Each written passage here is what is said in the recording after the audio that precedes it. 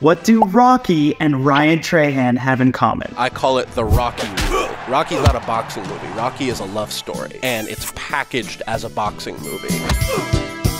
This is not a video about having an argument with Dr. Phil. It's kind of packaged as that. Howdy! What's up, man? Good to see you. This is a video about a boy seeking the approval of someone he looks up to. And that's a story that everybody can relate to. It's getting a little heady with what's a very silly video, but it's also at the core of what makes Ryan such a great creator. You're so right that there's like a fully legitimate storytelling structural thing there that is the guts of the video. So it's not just a silly joke vlog. There's actually an underlying purpose to the video that is emotionally resonant. So this is the Rocky of YouTube videos.